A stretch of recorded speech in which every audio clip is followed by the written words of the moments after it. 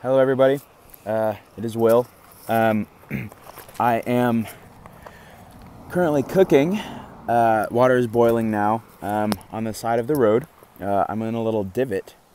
I have some friends over here. Oh, they're approaching. Whoa, look. Dang, that's crazy. I didn't expect them to come up.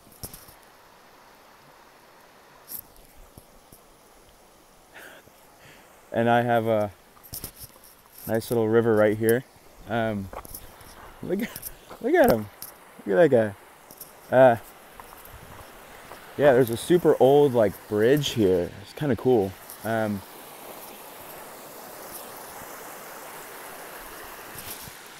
Yeah. Anyways, so I'm gonna tell you about my day yesterday.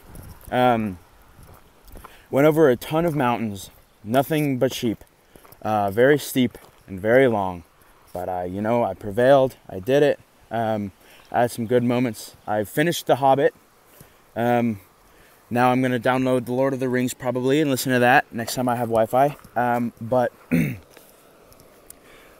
at the end of the day, I was kind of out of water, and I wasn't gonna get to the next town for another entire day. So I was like, okay, I'm just gonna ask somebody if there's like a local pub. I was in the middle of nowhere.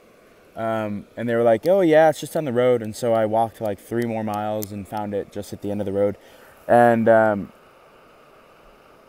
so I went there, and the guy was like really strange, like very, very weird vibes. And originally I was going to ask if I could like pitch up my tent there. And he was like joking about like, he's just weird. He's just a weird guy, bad vibes.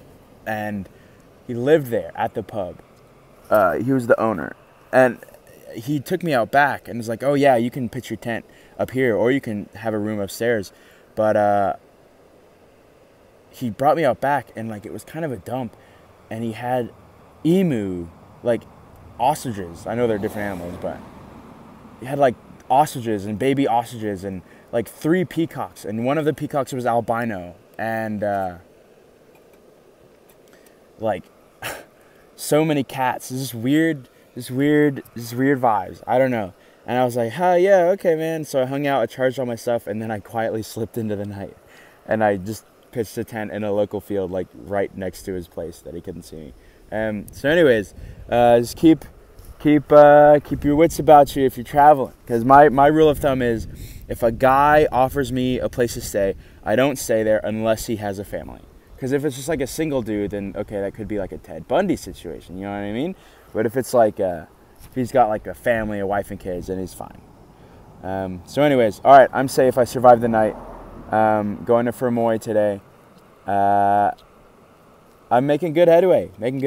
Anyways, all right, that's all. The water's boiling. I'm going to pour it into the noodles now.